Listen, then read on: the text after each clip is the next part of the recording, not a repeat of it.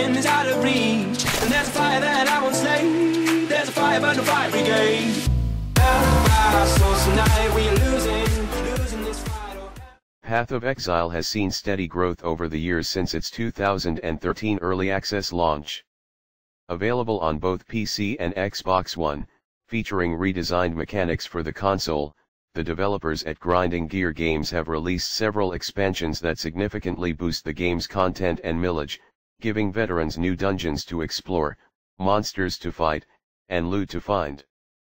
But in the next major update, the creators have something a bit different in mind for the community, which will task adventurers to start capturing beasts, instead of slaying them.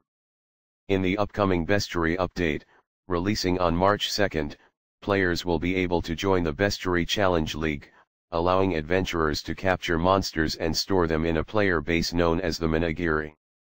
In this new area, you'll be able to invite friends to see the many beasts you've captured and also interact with new NPC characters to learn more about the league and what's expected of you.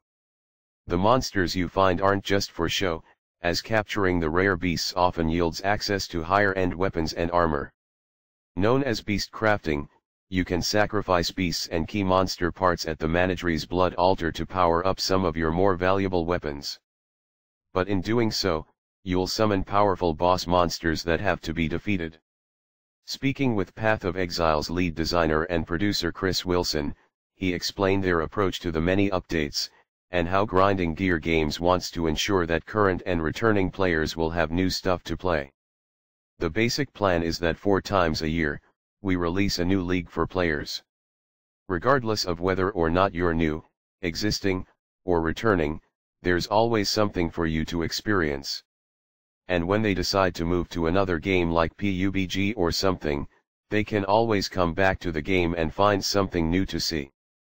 But in addition, we try to make each release a bit different in their own way. You've seen the content for this one, but we've got some weird stuff lined up for June, a larger one in September, and of course we're planning a mega one sometime in the future.